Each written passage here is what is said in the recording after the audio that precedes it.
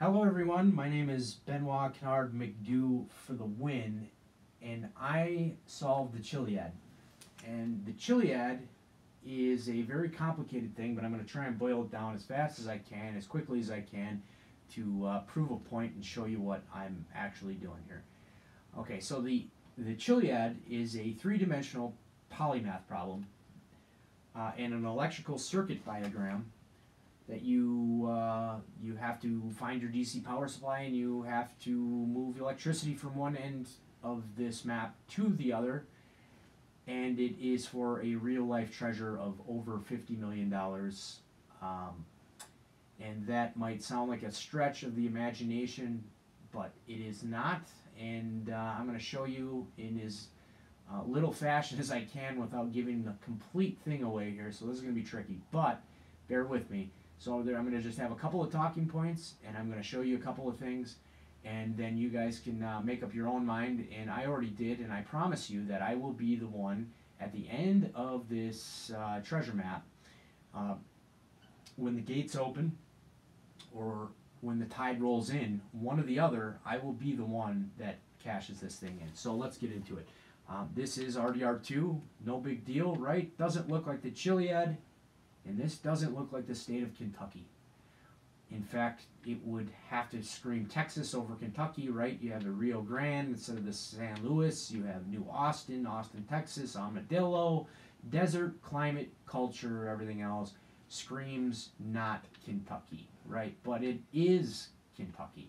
And it is the Chiliad. And they're one and the same. So I'm going to pull the book up. The book goes here. Daddy-o, get a view of the little guy on there. This little guy has a name, and this little guy has a bunch of variables around him that represent the Chiliad and what it is. You see there's like three. There's the Chiliad, there's New Austin, there's Kentucky, and this is a number 2. This is a catfish.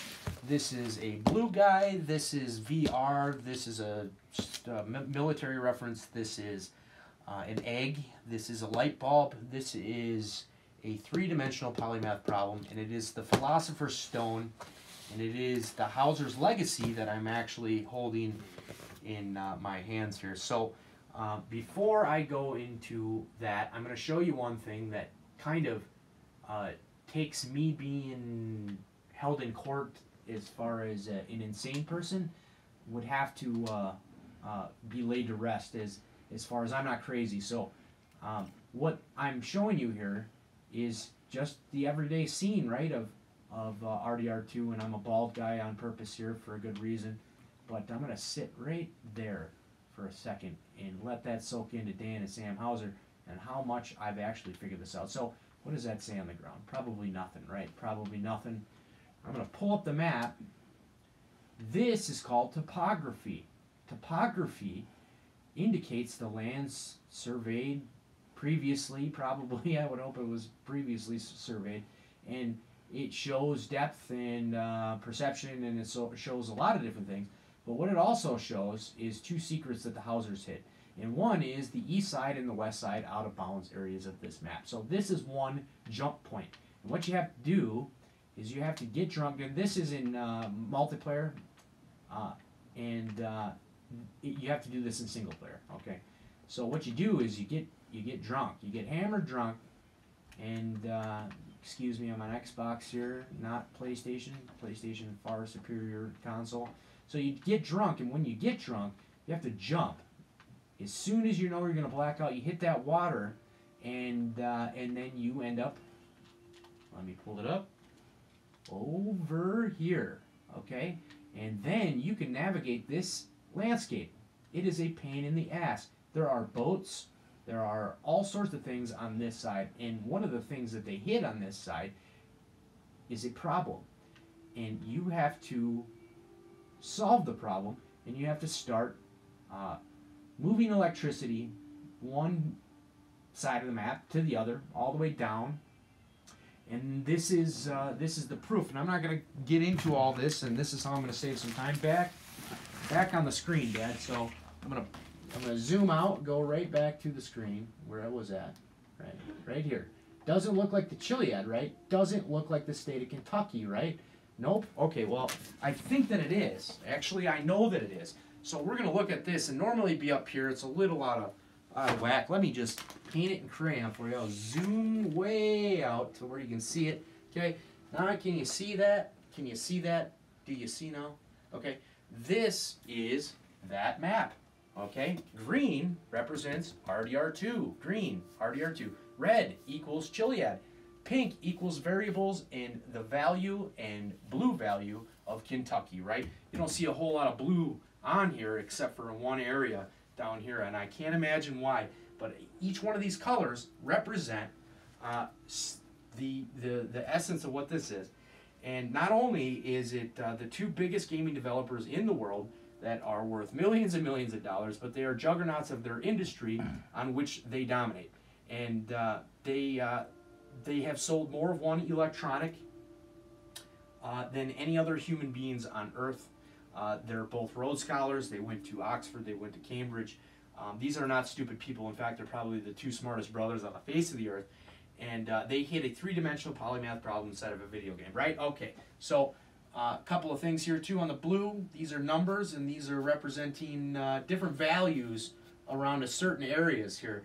And the pink and everything else, they all have their things. See, read, see, not that hard, okay? And these are values, and that is interesting on why there are so many right here. Okay, so we're going to go into that. Dad, on the book, okay? So we're going to get into this just slightly, okay? Zoom in and out, and I'm talking about a math problem, and it's not just a math problem, but it is a polymath problem. Can you find me?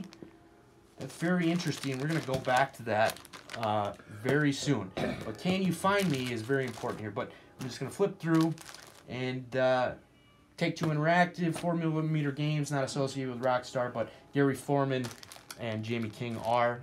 If you read here, you have Red Dead Redemption, or Red Dead by Jack Marston, Malcolm Eggs. These boys are the biggest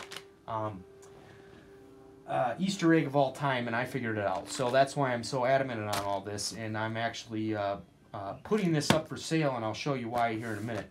But so it just goes on and on. Here's the explanation of what the Chiliad is, okay? And it just goes on. This is all research, okay?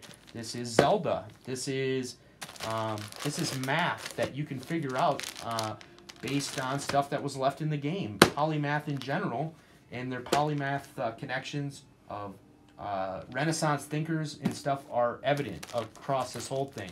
And a lot of them went to Cambridge and they went to Oxford. Weird. And it goes on with Kevin, nope, that's Francis Bacon, not Kevin Bacon, distant relative. Cleanliness is next to godliness. I can't imagine why. Vanity, all is vanity. These are the codes in the game that just are all Renaissance thinkers and Renaissance things. This is a Renaissance painting of King Solomon. King Solomon's very important. Walter Scott, William Faulkner went to Oxford as well. Writing on the wall, the graffiti, the entire thing hidden in plain view, and writing is on the wall. And what it spells is all these different critical thinkers. This is a fun one. This is Kentucky bourbon, right? But Jefferson Hitchens went to Oxford. He was Thomas Jefferson's biographer. Weird. Why would that be in the game? I don't know. I'll let you decide for yourselves. Okay, so this goes on. Thomas Jefferson, big influence in all that, in Kentucky especially. But what it doesn't, Kentucky has nothing to do with Tunguska in Siberia or Tesla or the third meteorite that's hidden in the game, but they absolutely are connected, and they're connected by math. They're connected by electricity. They're connected by a chef. And if you look at this, it says USA Map Chef and GTA 5 tires underwater. What are the odds you think a chef, an actual chef, I was a professional chef for a long, long time on the Michelin standard or level. So I'm not just a everyday goon here, okay? But look at that. Isn't that weird? It's like Kentucky and winter chicken dinner, right? And remember that here. Dad, back up to the screen. I'll pull this down for just a second. Look at this howdy doody looking fella right here. I wonder what he's looking at. Well, he's not looking at anything, but what he is looking at is a plate of chicken.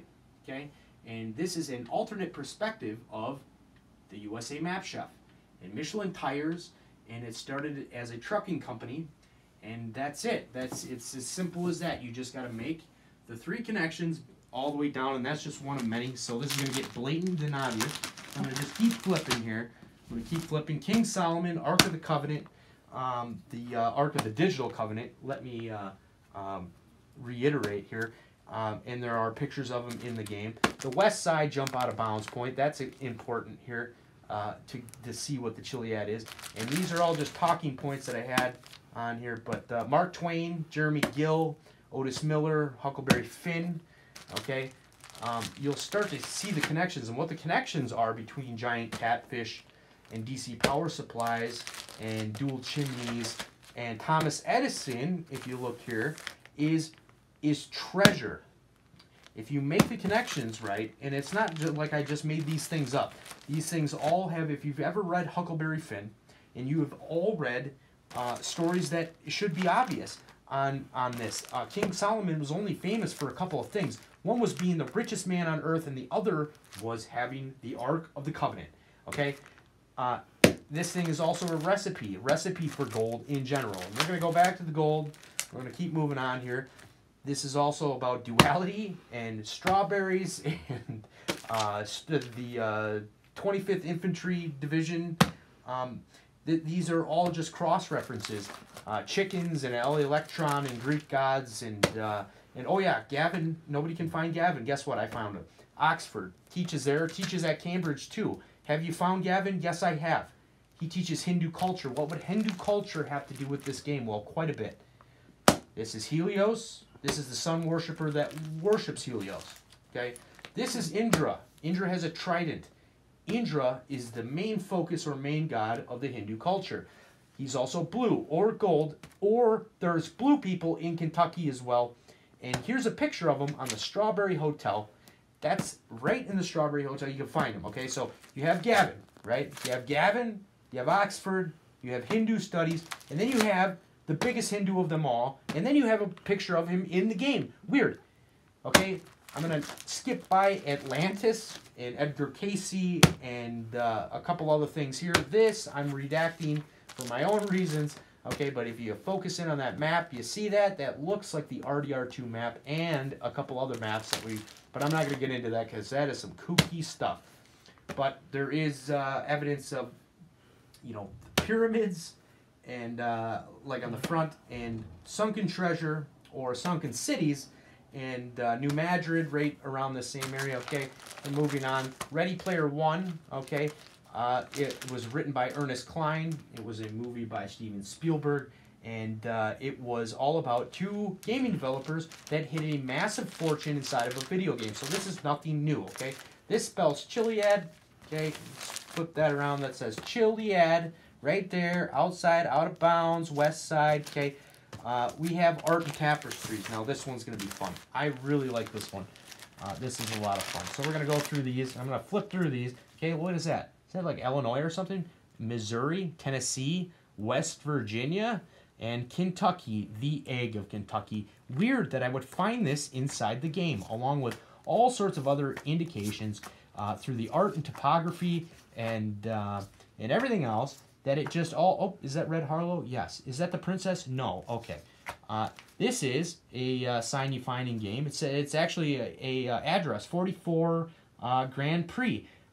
That's weird that it's Millionaire's Lane, Kentucky, for the Kentucky Derby. Why would they have this in the game? Why is there constant duality and 1, 2, and 3 as far as a centralized location that points you all down the same path? No matter how you look at it, it all leads you... What is that? Duality. It's up and down. It's the same thing. It's a mirrored perspective. It is the Chiliad. Okay? This is also about moving electricity and everything else. It's just a treasure hunt. It's a treasure map, and it just goes on and on and on and on and on and on and on and on and on and on and on and on and on and on and on and on and on. Oh yeah, and they left a keyhole on that one part of the map. So we're gonna get these out of the way here. We're gonna keep flipping through this thing. Okay, more on the duality. There's giant people from Kentucky. There are also giant bones found in the game. Weird. Okay, and we also have the panoramic map view. I'm not gonna get into that a whole lot, but I will if you guys ask. But the panoramic map found in the game was actually a misinformation, and you're given the wrong information. So this is a panoramic view of the area of Kentucky. So I'm gonna keep flipping here. It's weird too. Like even in that Francis Sinclair stuff, it kind of all tells the same story. And what that story is that there's an area of Kentucky that just so happens to have a couple of weird things going on about it. Okay, more on the Kentucky. Okay, have you found the missing princess? Nobody has. Oh, weird. Except it's Cafe Kentucky in Luxembourg. And then in here with that Zelda thing, there's a shark found, and it is in the same island on which the brothers left a perfect map of Kentucky. They left it right in plain view for everyone to see. They didn't hide this from anybody. Anyway, going back. Okay, I'm not going to say the name of the club, okay, but there is a club in Kentucky that just so happens to be sponsored by two of the biggest investment corporation banks in the world, and they can't produce a deer, but what they have is a strip of land that just so happened to draw my attention randomly. So it's totally random. I just stumbled into a wild patch of gold. Anyway, so it goes on. Here's some plat books from the area, and this one's a lot of fun. Okay, so I'm going to do this. Okay, these are the three maps, just like the ones up there, that are all together. Okay, you see that? You see these different layers in the topography? Almost like they wanted you to stack them together or something. And here they are, stacked together. Okay, here's the Chiliad. Okay, there's an egg, right? And these are different variables. Like I said, we're going to skip right over this, and we're just going to keep going. Okay, but when you put the X over Kentucky and you can put it over the same map on RDR2, you start seeing some very similar things. One is that the X lines up perfectly with Oddsville, Kentucky, which also perfectly lines up with Oddsfellow Rest. Okay? Oh, wait, I got these highlighted. I wonder what that says. New AU. AU stands for gold, right? Gold. Okay, you see that? AU, but it's not on the other side of Kentucky. Okay? And it's just that simple. And there's the USA Map Chef, other perspective. Here's the keyhole, the Sea of the Crown, the catfish. It goes on and on and on. And like I said, this is still a race. I still didn't take this home, at least enough that I'm going to be talking about here. So what I'm going to be doing is selling this at auction. And I'm going to sell my information on this because I've been to this area. That club that I'm not going to get very specific about, but there is a arrow and a trident and a tomahawk, and it is kind of like a egg, and it is kind of like a light bulb, and it is kind of right by Marston, Missouri, and it is kind of like by Cairo, Illinois, which is also one of the major places that you start in Huckleberry Finn. Jeremy Gill, you guys get the picture. This is ridiculous. This is the most blatantly obvious thing, and it gets better. Not only did they do that, but you actually have the light bulb and all that in a visual representation because I drew it in crayon, but there's an island in the game that perfectly matches it as well. And if you read this in Spanish and you go around here, it all leads to here. Dad on the map, up on top. You see these? These are variables, values. Okay, this is a math problem. This might look like cartoon bullshit to you guys, but it's not. This is a very, very elaborate map that these guys hid inside of a game, and they know that I know all about it. Okay, so me and the Hausers are very familiar. Dad, focus in on that. What does that say on that right there? What does that say? Bottom paragraph. I'll read it. It says, It says, New York, it's going to be run by nasty folks who exploit the poor. You're going to need a team of horses to pull all that gold out of there. This is what $50 to $100 million worth looks like in gold based on the prices. And this is McDo for the win. Legs feed the wolf, boys. Sam and Dan, you boys need to answer to this. This game is over. And I'm going to show you that it's over. Dad, focus on the painting, okay? This is my representation of their representation of the Chiliad. Okay, I figured this out. It's mine for the taking. So I'm going to pull this down real quick, Dad, and this is going to be the end of the video. I'm going to pull this down, set it right here, okay? And I'm going to set this guy right here, okay? And like I said, this guy has a name. I'm not going to get into that too much, but there's a picture of this. There is a picture of that, and 2 guys in the world know that I'm not crazy, and they just so happen to be the smartest brothers on the face of the earth. I figured this out. It belongs to me, but this is fun, okay? So they recycled gold, right?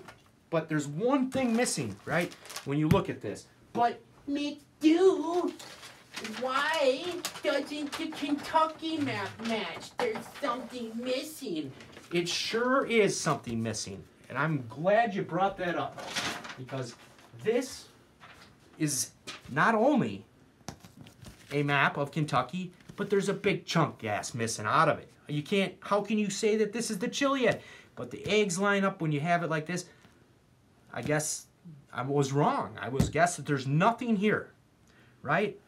Or was there?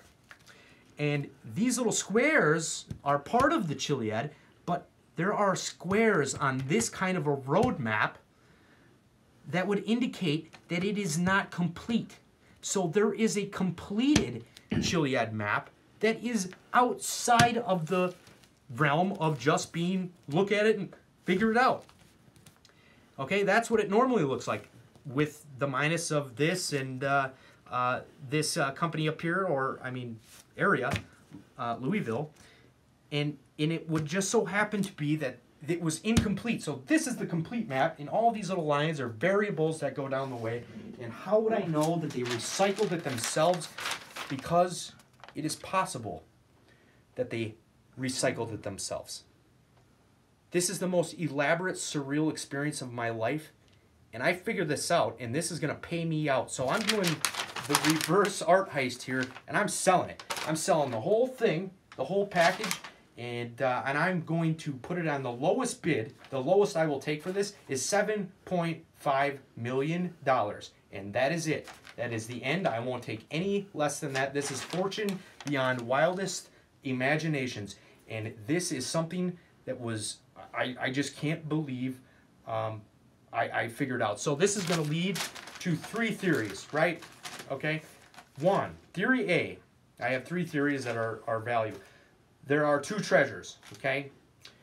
One is for the DLC at the club for 2020, based on moving electricity and on an online gauntlet, which they already have an app for that nobody realized it had a value after they released it when the game was already everyone had already almost beaten it. 2, Chiliad. They use one to hide the other, and how could they keep this from all of their staff without anybody knowing? And they use one to hide the other. The theory B is that they're one and the same, and then the DLC was here the whole time, and the 100% completion is part of that.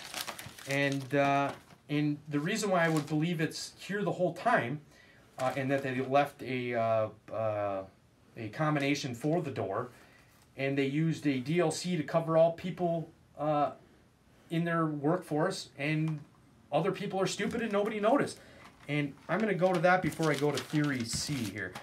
Dad, zoom in on this, okay? So, weird that this is round like an egg or Kentucky, and you have also a smoking barrel that would have to lead right over the top of where all these other valuables keep winding themselves up at. Okay, and you have but that's not the interesting part. So before you even turn this game on, you see a little book here.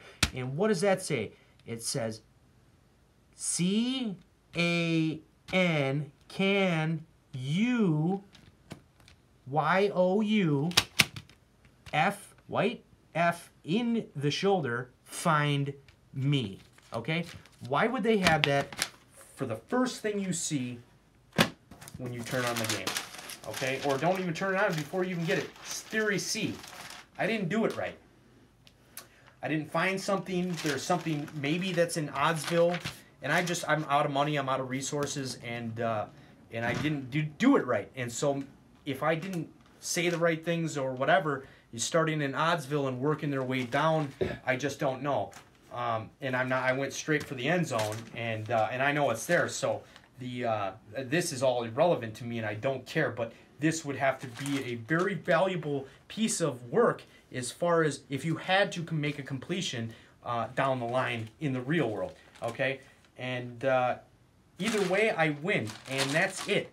I would love if somebody pulled this gold out of Kentucky, and it would be my best friend, and you would secure my legacy forever. And so, last thing I'm going to say, okay, the variables and the thing and the thing and the thing, okay, is there is gold in Kentucky, okay? And this pack of cards has 52 decks, 52 cards in the deck, and I took a couple of jokers out of there, okay? I'm going to shuffle these and play a quick game here, okay? Whoops. Play a quick game. You ready for the game? The game is called, each one of these represents a value. Okay, 52 cards in the deck. I took 2 out. Here's Kentucky.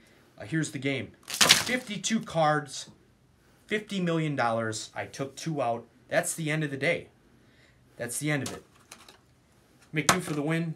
Thank you very much. End it.